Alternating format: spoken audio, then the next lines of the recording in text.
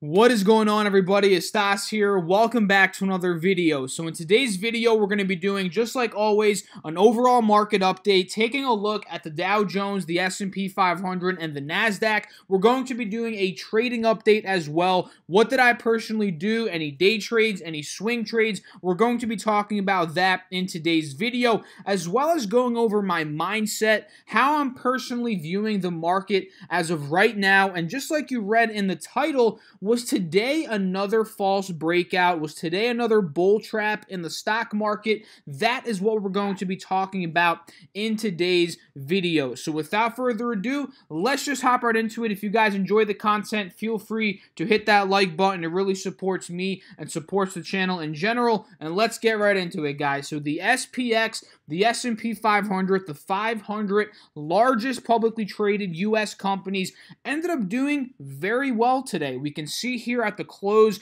it closed at about $22 in the green, up about 0.8%. And we saw, for those of you all that were paying attention to the markets today, we saw quite of a bigger run than that. It was up about 40 points at one point today, so pretty solid bounce back green day in the S&P 500. So the Dow Jones, even better of a day than the S&P 500, up 207 points here, up 0.82%, slightly beating the S&P's 0.8% on the day. Very, very solid for the Dow Jones here. And just like the SPX, we had a pretty big run towards the middle of the day. We plateaued, and then we sold off. So we were up at one point 400 points, I believe, in the Dow Jones Industrial Average, which is pretty good. Yet again, another bounce back here day here. Pretty good. So the NASDAQ here ended up going up 111 points, up 1.52%. Absolutely crazy of a day.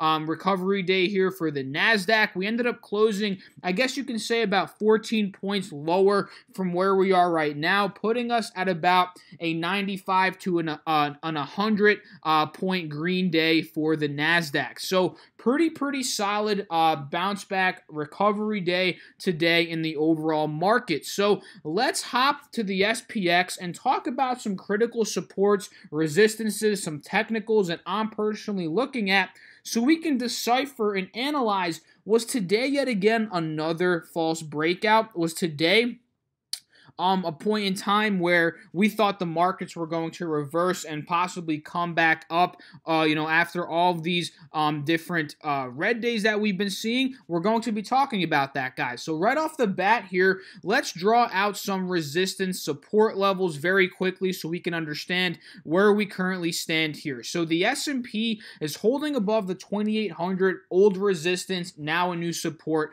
We're at the 180 SMA support here on the 184-hour chart. That seems to be where we currently are. So judging on, let's say, the 20-day 1-hour chart, take a look at this, guys. This is what I'm talking about in terms of a false breakout. We all thought today that, okay, we're having a very strong green day. This could be the day that we finally reverse, right? But judging off of the patterns that we're seeing here on the SPX on the 20-day 1-hour, the downtrending pattern is still 100% intact, right? Take a look at these simple moving averages here. The 50 is the green and the 180 is the yellow one here. We notice ever since that bearish cross, which means the 50 SMA is crossing below the 180 SMA, we've been noticing a pattern of lower highs and lower lows for the SPX, right? We dumped here, we had a rebound day, and it's kind of like a pattern of having one big dump day, one big red day, followed by a green day, a recovery day, right? And let me get deeper into that here. We can see the dump day, the red day, right? Followed by a nice recovery day, a nice little green pop here. The next day, we dumped hard, right? Dumped pretty hard, we gapped down, and we ended up recovering that same day, right? We ended up dumping and then recovering. So we're seeing a pattern here of a dump followed by a recover, a dump followed by a recover. And what did we see yesterday in Monday's trading session? We saw one of the worst, one of the bloodiest days in the stock market for a couple of months at this point, right? And what did we get today, guys?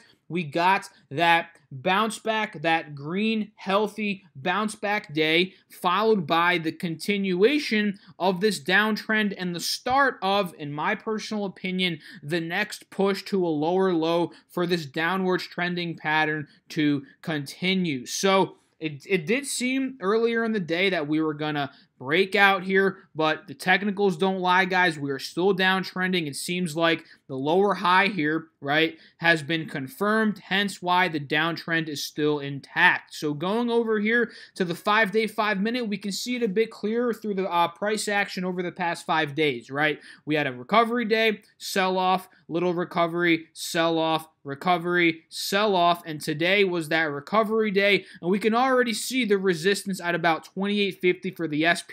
I guess you can say that's a triple top there with the start of the sell-off again. So tomorrow, guys, what I am personally watching here is just to see if we're going to maybe gap down in the morning, right? I'm keeping an eye on the futures, and I advise you guys to do that as well, because if we're noticing, let's say the futures are down in the morning, let's say the S&P's down 20, 25 points, let's say we're right around here, for the futures in the morning, that might tell me, and it might give us all signs that it's going to be a red day. It potentially might push to a lower low, and we could play TVIX, which is a volatility ETF that does very well when the markets are selling off and when the markets are really volatile. So if we're gapping down in the morning, guys, that's going to tell me we're continuing down, lower low, and if we break 2,800, let's say we get into the 2,700 level, that's just going to confirm this even further for me that the markets are selling off. So, guys, the proof is in the pudding here. The technicals do not lie. We are still downtrending pretty much on all of these time frames that we're seeing here, right? So, longer time frames, just keep an eye on the 180 SMA and the $2,800 level roughly of support here for these different support levels on a longer term chart. So the Dow Jones Industrial Average here, we ended up breaking the 500 level of support. That was yesterday, if I'm not mistaken. We got down to about 25,200. We ended up breaking above that level. Remember, a support, once it's broken beneath of, it becomes a resistance. We ended up breaking that resistance, and now towards the end of the market, where we ended up closing at, it seems like the Dow is holding, yet again, the $25,500 level as a support here, as we can see from the larger term charts. And just like the S&P 500, guys, the Dow Jones is the same thing pretty much in terms of technicals on the smaller term charts. The downtrend is still intact on the 20-day 1 hour here. What do we notice? The bearish cross, just like the S&P. We're noticing a sell-off day followed by a recovery day. Sell-off, recovery. Sell-off, recovery. Sell-off to that lower low yesterday. Again, one of the bloodiest days that we've seen in months. Followed by today, which was a bounce back green day with the confirmation of the rejection at the 50 SMA resistance. And now we're in the process of pushing down, lower low for the continuation of this downtrend. So what am I doing? I'm watching the futures. I'm watching what's the Dow looking like pre-market hours, right? If we're down 100 points pre-market, 150, let's say maybe even 200, right? This is going to bring the Dow down. It's going to gap it down, and most likely at that point, we're going to be selling off at market open for the continuation of this pattern. And just on the 5-day, 5-minute, just like the SPX, we see the same thing, right? The lower high is starting to form with a resistance at about 25,680-ish here. We got a triple top. Now we're selling off, looking to get down below the 25,500 level of support to continue the downtrend. So, guys, again, the technicals do not lie. I think today was yet again another false breakout, another little bull trap here, making us believe that, okay, maybe the markets are going to recover to the upside, but again, it tricked us towards the end of the day with that rapid little sell-off that we saw. So the NASDAQ pretty much the same, right, in terms of technicals. I'm sure on the smaller term charts, but on the larger term charts here, what am I watching? I'm watching the general area of 7,300 to about 7,400 as the new level of support, roughly where we're trading right now. We're holding that level as of right now, and this is a level that stems back a couple of weeks ago towards the beginning to the end of, really for the whole month of March in 2019. This level was a support, right? So we're trading there now. If we break below that level, the next one we might be testing is, let's say, around 7,200, which was an old resistance at about from about the beginning of March. Now we're looking to potentially test that if we end up selling off. So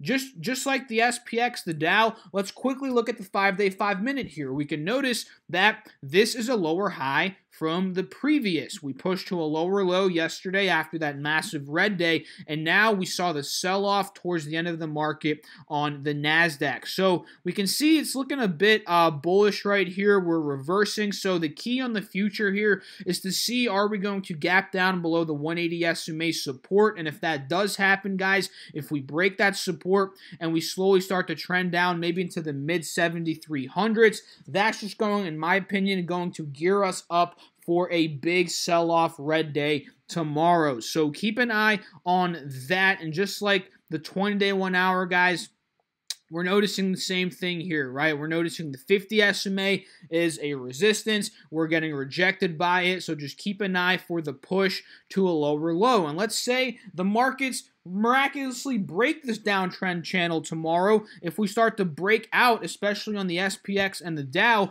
this could be a very bullish move on the markets. And at that point, my stance, my thought process is going to change. But as of now, right, I'm just going off of what we're seeing here in terms of the solid data technicals that we have here on the screen, and that is what they are telling me, right? These technicals, these candlesticks, these moving averages, all these really do is they paint a picture in my head, right, of what the market and of how the market is reacting, right? You can notice if a market is panic selling by how quick the candlesticks are dropping, right? We can notice when it's consolidating, when there's not much fear. There's a bunch of things you can take out of what the technicals are telling you. So let's do a quick trading update today. I'm not going to lie to you all, it wasn't too crazy of a trading day for me because with the markets being this volatile, like I've been mentioning in my previous couple of videos, I haven't really been making many swing trades because the overall trend of the market, as we can see here and on the SPX and the Dow, the overall trend is down. So I don't really find value in trading swing trading, holding for a week, 2 weeks, 3 weeks when the market is down like this, right? But once the market, if the market breaks out again, that's when I'm going to be swing trading again. But as of now, just mini day trades is what I've been doing, guys, right? So I was kind of expecting this little pump up that we had here because yesterday, even in yesterday's video, the previous couple of videos, I've been talking about how every time we push to a lower low, we rebound, right? And I figured, especially since the futures were up today, I figured in the pre-market session, I figured that we were going to recover today and then end up pushing up, right? Which is why, if you look on this, what's it called, the 180 chart here, you notice.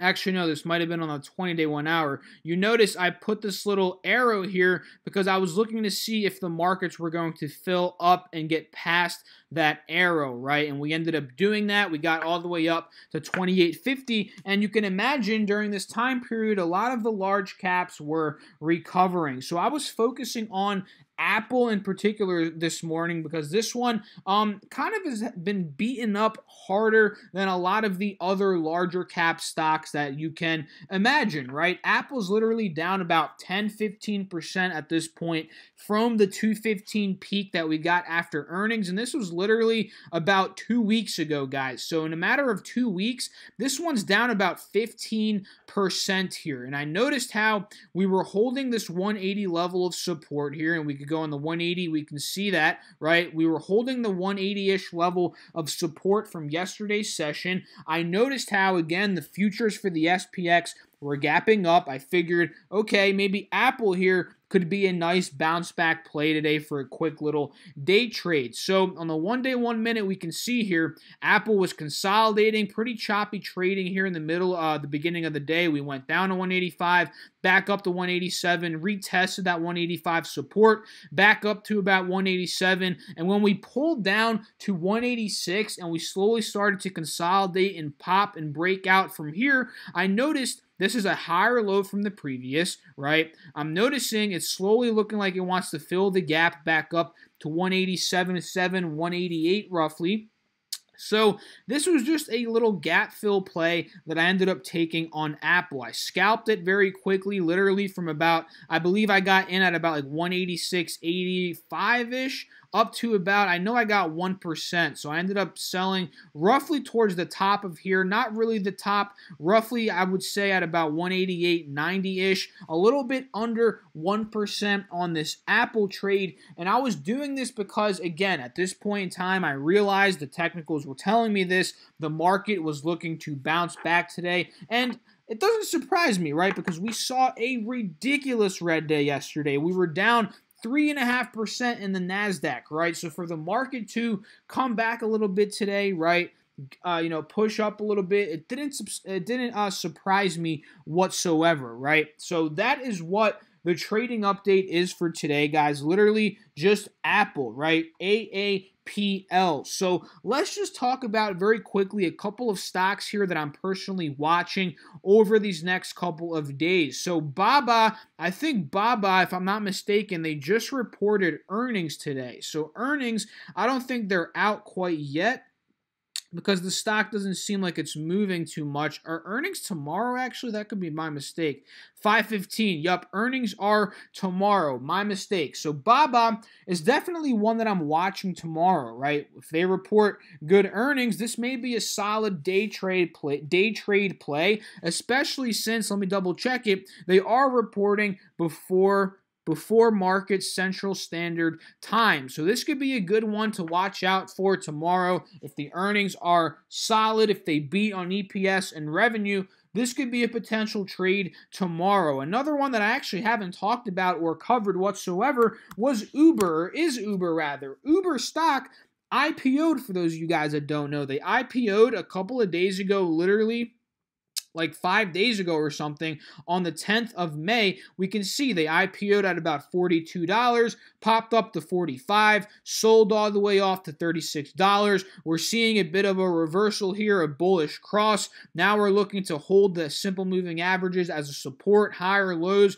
We're breaking up here, consolidating towards the after hours. So just keep an eye on Uber, right? IPOs, I personally don't invest in them, but I don't really mind day trading them because a lot of the times they are pretty volatile. You can get pretty solid gains out of them. Literally, this one went up 7% in a day. So I'm just keeping an eye. If we maintain above these moving averages here, let's say we can get a play above $40, maybe a quick little day trade up to 41, 42. If there's, momentum upside tomorrow, Uber, I think, can be very, very solid. So Uber and Baba, those are two that I'm watching tomorrow. TVIX, of course, if this plays out like I think it's going to in terms of the markets continuing to sell off, TVIX is going to be in store for a pretty solid day. We got the pullback today of about 10%, opening up that margin. If the markets are selling off, if we're seeing futures especially going down, right, in the morning, this can be a very solid play, and this one could be a runner for tomorrow. So TVIX, Uber, Alibaba, maybe Apple, Amazon, Facebook, these large cap stocks, let's say the market does do well tomorrow, these would be very good. But if my personal theory for tomorrow plays out, I'm really not going to be playing any large cap stocks. I'm mostly going to be playing TVIX and maybe getting into some other safer swing trades that I'm personally looking to make here. So actually, on that note, tomorrow I'm looking to make a video on 3 stocks that I'm looking to actually swing trade during this turmoil of a market we're in, during this trade war market. So keep an eye for that video tomorrow where I go more into depth on these 3 swing trades, right? And let me clarify myself.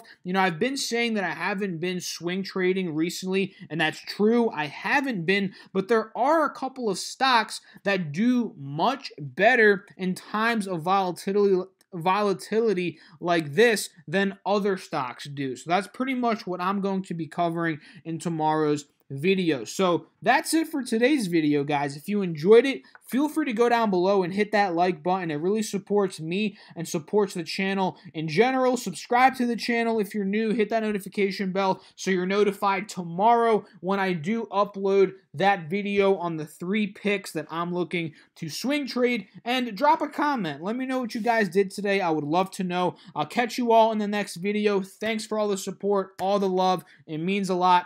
Peace out. Have a great night. I'll catch you all tomorrow.